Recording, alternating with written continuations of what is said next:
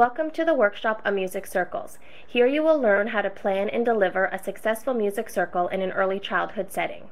We'll also discuss some important strategies for integrating children with special needs into your music circle program. This workshop is geared primarily to early childhood educators, but parents may find some of the ideas useful when using music at home. Materials for this workshop was developed by a team from Early Childhood Services at Community Living Toronto and is published in a wonderful manual called Musical Notes and Beyond: Songs, Theories, and Strategies for Creative Music Circles. Music is a universal language, understood and loved by all. As infants, children respond to and enjoy rhythm and tone. Music influences language development as it crosses all barriers. Even those individuals with profound physical or cognitive disabilities respond to the language of music. As a teaching tool, music can be incredibly powerful.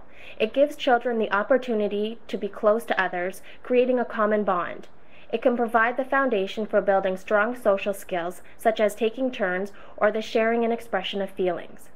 This workshop will provide you with some basic tools and strategies to help all children become active participants in music circles.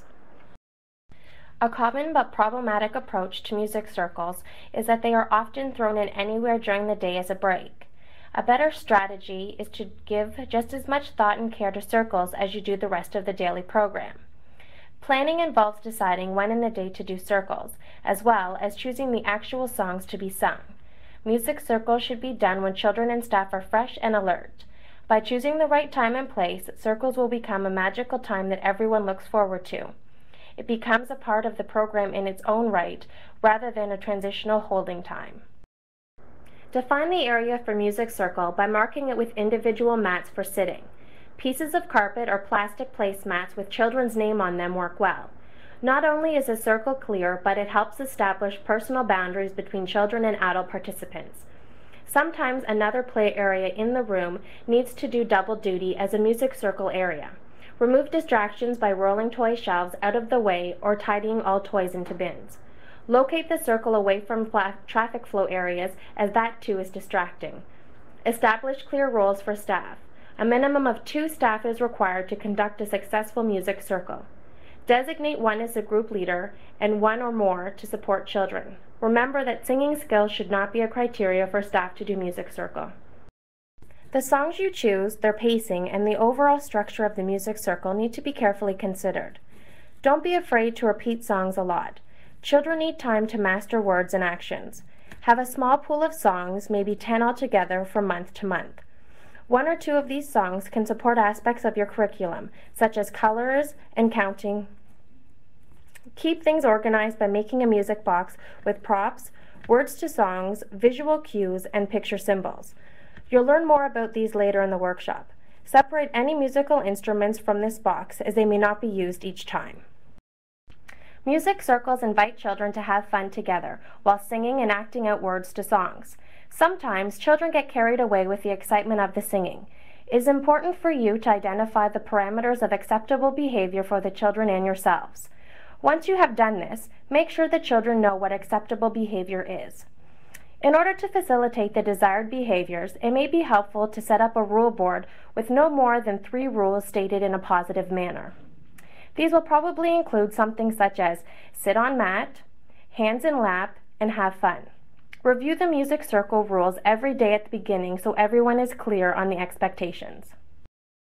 How you pace your music circle with a combination of fast-paced action songs and quiet songs will greatly influence how children respond. Allow time for children to respond and act, especially with actions. Having the additional staff available to provide support for those children who need it is valuable, as it will enable you to deliver a smoother circle. Everyone should be able to participate. Keep things simple and fun, and use strategies that let all children have a turn. One idea is to have a name bag.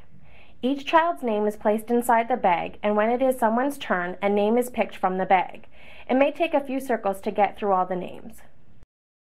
Allow children to make choices as much as possible. Being able to choose makes a child feel valued and builds on self-esteem. Choices may be physical, such as choosing between picture symbols or between props. A child might also choose the actual song to be sung. Remember to be flexible. Things don't always go as planned. Using visual supports and props add greatly to the impact of a music circle. A visual support is anything we see that helps us with communication by giving us information with our eyes. Visuals include puppets, photographs, picture symbols, or objects that represent a song.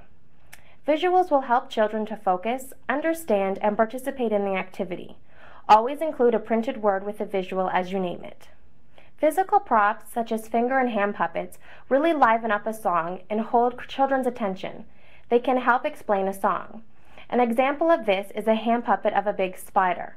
While singing the song Incy Wincy Spider, the hand puppet can demonstrate the song by climbing up someone's arm.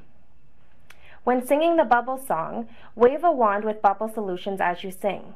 A toy bus will help when singing Wheels on the Bus. If you sense that children need to get up and participate more physically, then consider lining chairs behind each other as you sing Wheels on the Bus. Fidget toys are a great way to keep busy, active children quietly seated. These toys should be small and make no noise.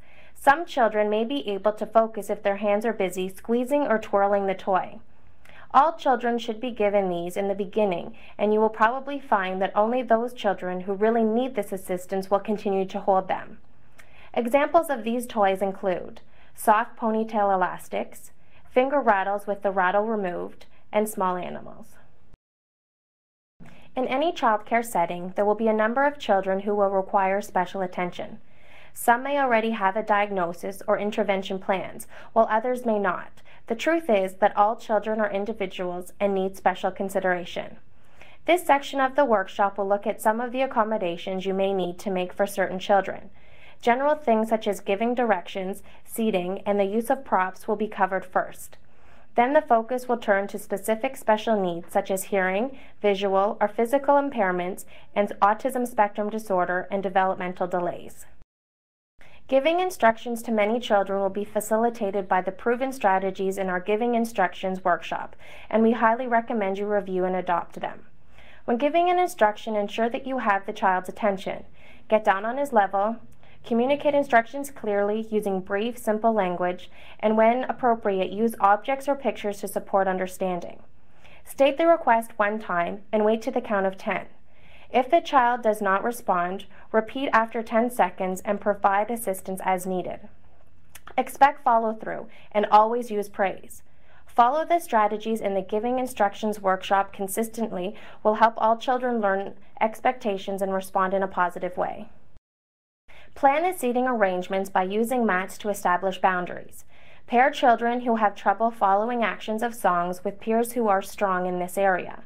On occasion, a child will need additional assistance, such as sitting beside the teacher who is assisting or sitting directly across from you.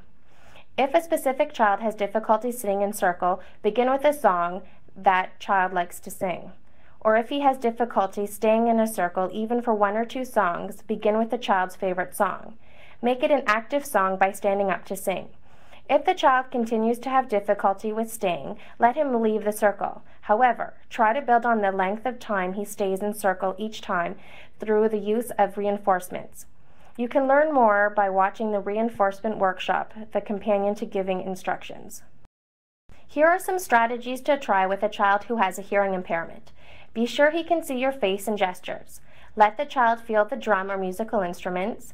Incorporate signs, gestures, movements, and picture symbols. For a child with a visual impairment, use physical until verbal prompts can be followed. Holding hands with a child partner may be helpful. Use large format, high contrast picture symbols. A child with a physical impairment can be encouraged to participate as much as possible. Consider the following ideas when adapting for a child with a physical impairment. Use support such as adaptive seating or seating props to help the child sit comfortably. For active songs, plan to use a stroller or rolling chair to support the child's participation. For the child with autism spectrum disorder, it is important to set predictable routines for music circle. Have the circle at approximately the same time every day and begin and end it with the same songs. Assess the child's comfort level in the seating arrangements. A small rocking or beanbag chair may help to keep him calm. A child with a developmental delay will respond to many of the same cues suggested earlier. Seating the child between peers who provide a good role model and encouraging them to assist the child are good strategies. Slowing the words and actions down and repeating the song twice gives children time to organize their response and gives them extra singing practice. Additional strategies may need to be used for those children who are reluctant to join music circle and break from a favorite activity. Use a consistent song to make the transition to circle. Try a visual cue that states, first circle time, then cars. The second activity needs to be a highly desirable one that would be reinforcing for the child. Here is a recap of the steps to consider when delivering a successful music circle. Review music circle rules, use mats to sit on, use fidget toys to help keep some children calm, have all children participate by offering choices, let children hand out or collect props, use any adaptations necessary to help children participate, have one staff lead the music circle while another provides support to individual children, use props and visual aids as much as possible. This concludes the workshop on music circles. Consider making music circles a more focused and important aspect of your program. All children enjoy music and love to hear sounds and rhythms from different cultures. Remember, above all, to have fun. For more information on music circles, you can find a copy of Musical Notes and Beyond in the Connectability Library. Thanks for coming by.